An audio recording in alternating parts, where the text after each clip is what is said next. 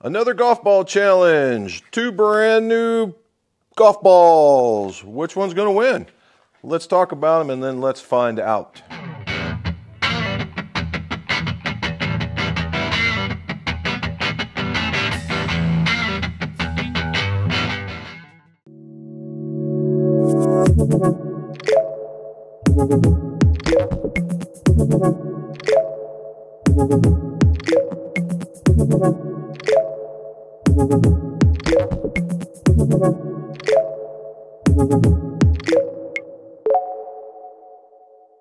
Welcome back to the McGolf Shop. Jim McCleary here, and this is the McFitting Room where we talk about golf club repairs, golf club reviews, and golf club fittings, all so your scores can go low, and where our customers become friends. Now, we also have a live stream. It's Mondays at 17:30, 5:30 p.m. Eastern Time. Same stuff. Come talk to us. It's a bunch of fun. Okay. So it's that time of year, right? It is the beginning of the year. Everybody's releasing all their stuff.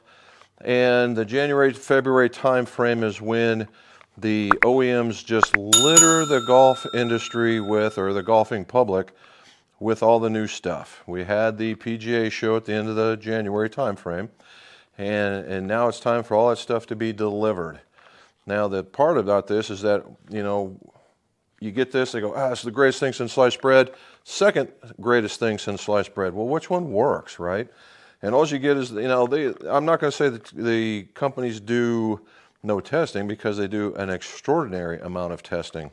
Not just these, but all of them, in order to figure out what golf ball, what combinations work for certain golfers so that they can go and market them, okay, and market them. So what we have today is the Chrome Soft and the Tour Chrome. All right, there's a new, kind of a new redone version of the Chrome Soft and the Tour Chrome. They are leaving Chrome Soft. They're leaving the Chrome Soft wording, say for one, because there was always this confusion about whether or not soft really was soft, or was the X ball. I want to make one point of fact here before we get started in any of this. These reviews that you're seeing me do are from a club fitter, club maker point of view, not a swing professional's point of view. All right? I am not out there hitting the ball 300 yards. I am a certified, pretty decent club fitter, pretty decent club maker. Okay? And these are what I'm getting from a technology. I'm seeing how these would work for you as well as me. So we're having a good time together. So let's keep going. Really that soft, right? And so to kind of get out of the way with the new golf ball itself, so they went to Tour Chrome, and this is to replace the Chrome Soft XLS, and then they have the Chrome Tour X, and that is the X ball from last year. Now I know I'm going to do this, so bear with me. The Chrome Soft comes out, and everybody understands that one. They say Chrome Tour, and I've been wanting to say Tour Chrome all year, all day. All right, so Chrome Tour. Okay. Now, from a marketing standpoint, on the back of the boxes, they're all pretty much the same print. They'll look like this, and I'll read them to you here in a moment. And the only difference is the color and the picture of the golf ball, but they all say pretty much the same thing. They have a new seamless Tour arrow, and that delivers consistently high ball flight and low spin. Well, don't they all, right? That's going to be the mantra for almost every golf ball out there. Going to fly it high, going to spin it less, it's all going to be on you, brother. Have at it. Well, why is that? Well, it's because that's what we need to hit better drives. Now, is that what we need to hit better iron shots? No, and that's because that's where the other mantles within those golf balls come from in order to help that out, okay? Including the skin. The skin also helps with the spin rate in certain clubs and to make these golf balls deliver on what they say that they're going to do. All right, the new hyper-elastic core produces exceptionally fast ball speed. So, hyper-elastic core, you're going to hear that a lot too. They all have it. Now, they're probably a little different in their, we'll call densities or their compressions or whatever you want to call it. They seem to be a little different, but I'm also going to say that the next mantle is probably going to be a little different too. Then the last part of it is high performance tour urethane, covering consistently, delivers outstanding greenside control and feel. Okay. Now, here's where the delivery is for all these things for Callaway. Precision technology provides the ultimate in consistency. Every detail in the design, manufacture, and testing of the Chrome Soft has been engineered to ensure maximized performance throughout your game. All right, so Callaway spent a lot of money on their ball factory. A lot of money, you know, and almost 3-digit in the millions maybe. And that is to ensure the consistency, which means the quality of their golf ball. If you remember a few years back, they got banged for that.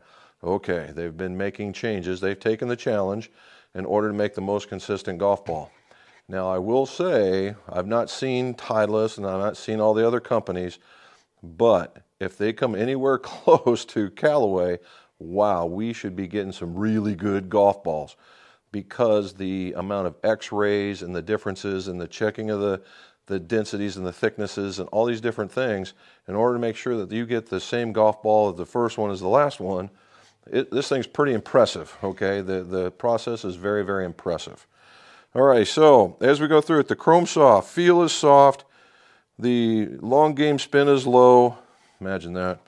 Short game spin is high, again, imagine that. And the workability is medium, okay, medium. Now in the Tour Chrome Tour, see, I caught myself, the feel is medium and the spin is low on the driver, as it should be. And the spin rate is high again, and then the workability is high. Now if we get into the Chrome X, it is a medium firm, it's a medium spin off the driver, and it is a maximum short game spin with a high workability. All right, so what's all that mean? All right, so you're going to get in there, we're going to talk about swing speeds and what certain swing speeds are for, and that can be true to be sure. However, and that's what we do in our fittings is, it's not just swing speeds, it's how you connect with the golf ball. Those two things play into the golf ball selection. I'll give you for instance. So you were a person that when you were in your 20s and 30s, you were a gamer. You were a low handicapper, maybe even zero, maybe even just single. It doesn't really matter. That's a good golf game, right? You go on through the years, now you're into your 60s or even 70s. Swing speed's obviously gone down, but you're still a good ball striker. The better golf ball probably still will work, right? You can get the feeling on the face, you know what it's delivering. You just may need a little bit more oomph off of there. So maybe it's a shallower lofted club in order to keep your distance in there. Now, the other side can be true. You can have 125 mile an hour swing speed and just barely find the face of the golf club. Now, does that make sense that you're going to get anything out of a tour level ball? Probably not, right? So select the ball that's going to fit your game the best, and it takes those two parameters. Those are at least two parameters.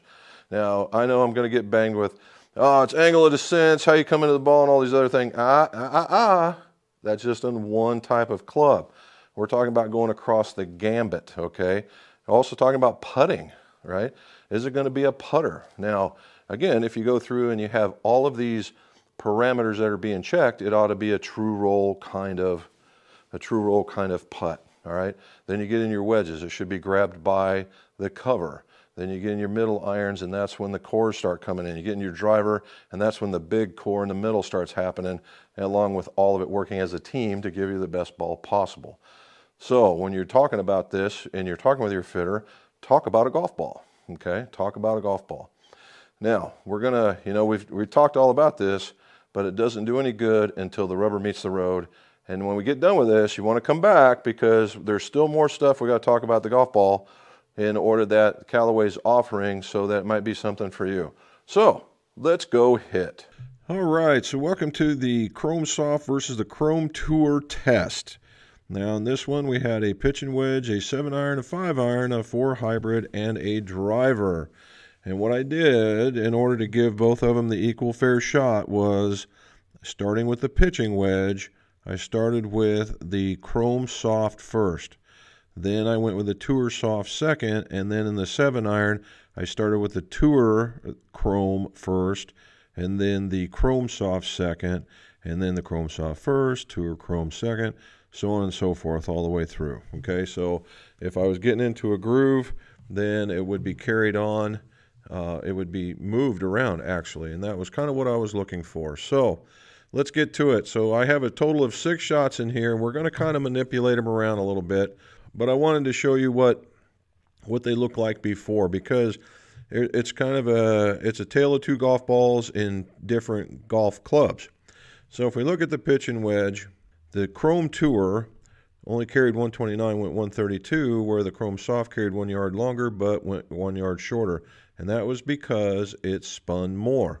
Now, if we keep in mind, this Chrome Tour is supposed to be the low spin model, and it's holding true to its form. Now, I did hit it a little bit better and swinging it a little bit less, but it still carried out there a little bit more. So not a bad ball. So the Chrome Tour, let's put 1 for the Chrome Tour and 0 for the Chrome Soft. Now, we get to the 7-iron. Again, it is a 1 yard difference here and a 2 yards difference here. Again, hit them identically the same, hit them about as far, and what's the change? Spin by about 500 RPM. And this time, the Chrome Soft spun a little bit less than the Chrome Tour. And hence, that's the reason why that one fell short, and that was where they're at. I mean, if we look at all the other parameters, the only difference is yards of roll, which can be attributed to the spin. Everything else is within a click of each other. All right, so that's 1 for the Chrome Soft and 1 for the Chrome Tour. Now we get to the 5-iron. 5-iron is 4 yards difference there and 4 yards difference there.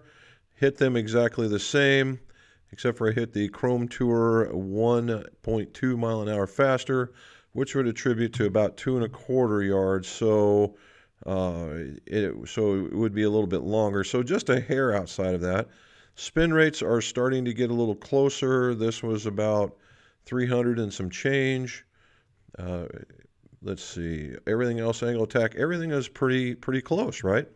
Now in the next one, so now we're at Tour Chrome gets 2, Chrome Soft gets 1. Now we go to the next one, and here we are again. This is where we see starting a division happening. Now it's all about quality of hit, and that's the reason why I'm telling you about finagling some numbers here in just a moment.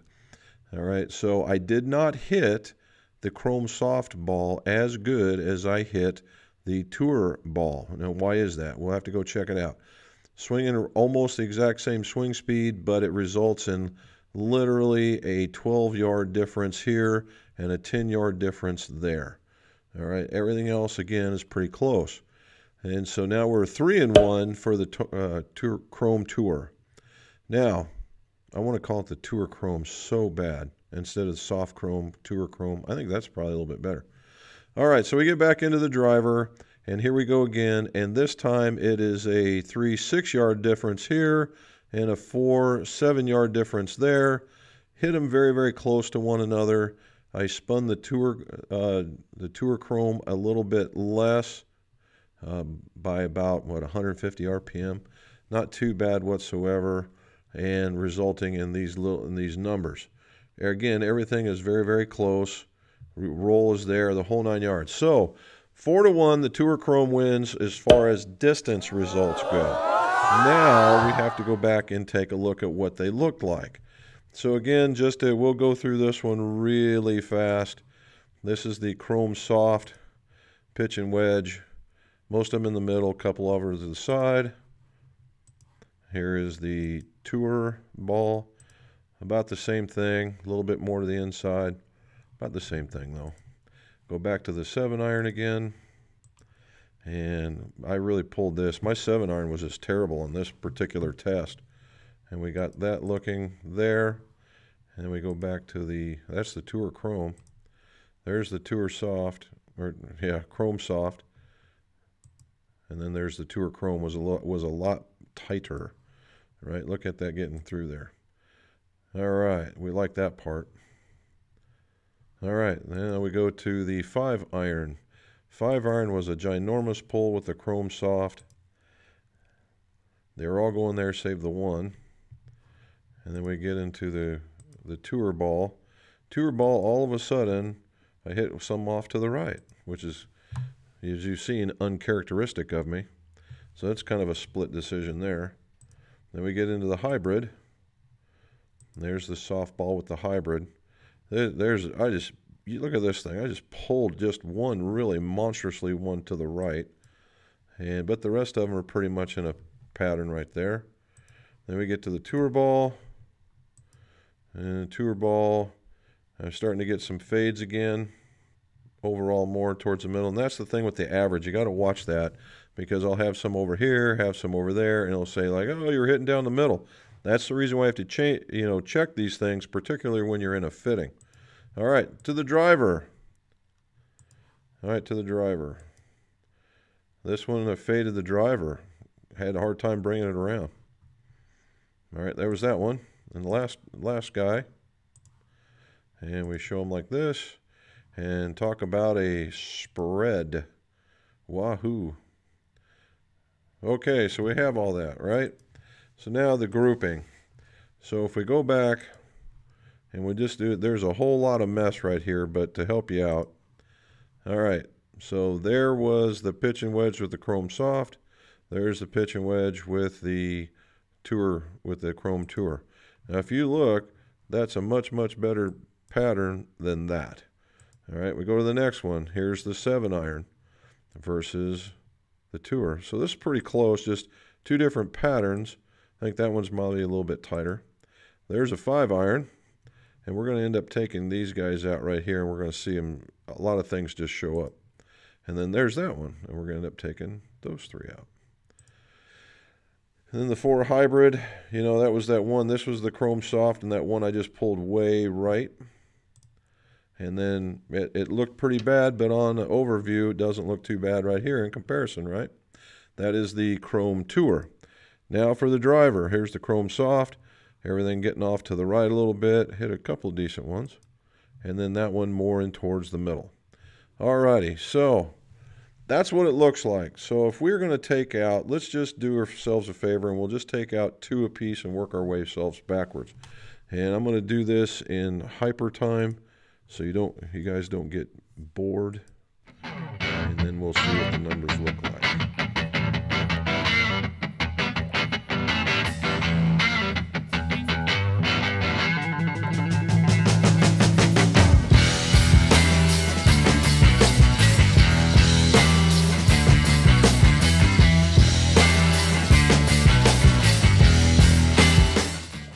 Alrighty, so now we have it a little bit better. Let's see it consolidated. It's a little bit better. Pitch and wedge, and then there's the 7-iron, there's the 5. One of those two is the 5, then the hybrids, and then the drivers. Alrighty, so it looks like I'm bunching up in here, and that's, if we had the different golf balls, it might look a little bit neater. Now let's go see what the results were. All right, remember it was 4-1, right? So in this particular one, now the Tour Chrome, or Chrome Tour, is in the lead. Again, only, 1 yard, 3 yards. That's not too bad. Chrome Soft evens it out, still ahead, 1 yard, 3 yards. It didn't really change that much too much. Changed that too much. Didn't change that very much. The 5-iron, the Tour Chrome, gets out there, and now it's a 4-yard span, 3-yard span. Again, these are all hit very, very similarly, and the speeds are very decent. The spins are what the giveaways are for the rollouts, so not too bad all in all. Here we go back, and again, it really didn't change too much as far as a number goes. The Tour Chrome wins again, and this time it is a 12-yard and 10-yard, which is very close to what it was. Apparently, I just really like the Tour Chrome with that particular ball. And then the drivers were almost on top of each other, and it becomes a 6-yard and a 6-yard deficit, in there. So the Chrome Tour wins again 4-1. All right, let's go back and talk about the ball a little bit more. That's a lot of hitting, man. It is a lot of hitting. It was a lot of fun to hit it, though. Now, I'm using the same irons that I've been using for all my testing, so it's a apples to apples kind of comparison, okay? And I was really surprised. The iron, you know, as we can see in the irons, that the balls acted very, very close to one another, enough to that you wouldn't even notice it, right? It's a yard or two could be the difference between two really good ball strikes and two not really good ball strikes. But when it got into the woods, the hybrids in the woods, all of a sudden the X ball just started flying way better and get that spring off of it. And that's just because of the way that I hit the ball. All right, you notice I'm not blowing anybody out doors off. I'm not killing it and I'm not throwing it 300 yards out there. I am average golfer, okay, average golfer. Now I will say, the Chrome Soft in previous generations, it felt terrific. However, it spun so much, I couldn't hit it because it would literally lose 10 yards in flight. It would go up and spinning so much and it would just drop out of the air. Now, with these changes, the spin rates that I had were within a wheelhouse that if I was only testing either one of them, from all the numbers would have looked pretty good. However, the Chrome Tour, that's right, the Chrome Tour outperformed it in the long game, and they're virtually identical in the short game. So could I play them both? Yes. What am I going to play? I'm playing the Chrome Tour. That's what I would be playing if, you know, when I get a box of these, that's what I'm looking for. All right, one last thing I was telling you about from before hitting. Callaway has done a lot of research in how to help you align the golf ball. You've heard of the triple track. You've heard of the TrueViz, which is the soccer ball looking thing. All right, so they are now offering the triple track, which is just a series of lines on one side, or a 360 triple track. And that's just so you can see it while it's rolling and maybe get that alignment line going a little bit more. Now they also are offering TrueViz, mostly in the Chrome Soft stuff. But what they've had is if TrueViz and Triple Track got together and had a baby, it's now called True Track. And basically what it is, it's some cattywampus looking combination of colors inside the TrueViz pentagon, right? The pentagon that's on the TrueViz look to help you align it a little bit more. That's what they're saying. I've only seen the pictures, none have come through the shop. That was just me parroting their stuff. So again, a combination or a comparison from last year to this year. All right, I played the Chrome Soft Max LS, all right, which is now the Chrome Tour. And they are night and day different, all right? Night and day different. The feel on this Chrome Tour is far, far better than the XLS, by far, right? You hit it, it comes off the club, it feels softer, and I'm still getting that same performance. On the other side is true, where the Chrome Soft from last year felt very, very soft, and of course, like I told you, I spun it. This year, it still feels very good, but I'm not killing it, and I'm not hitting ducks. All right, so there's an upgrade that's in these particular golf balls. So it's something to consider, okay? Again, remember, go get fit, talk about your golf ball, make sure you get the one that you like. Maybe even buy, you can go to the stores and just buy the sleeves just so you can check them out. It's a little more costly, but you're not buying a whole dozen. That's one way of going about it. All right, so hopefully you liked all this thing. It was a real quick comparison about hitting all these golf balls and how the two compared to one another.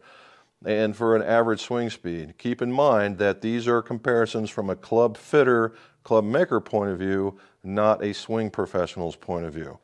All right, so that's where we want to go with that one. Again, like and subscribe. Join us on Mondays for What's in My Drawers Golf Talk.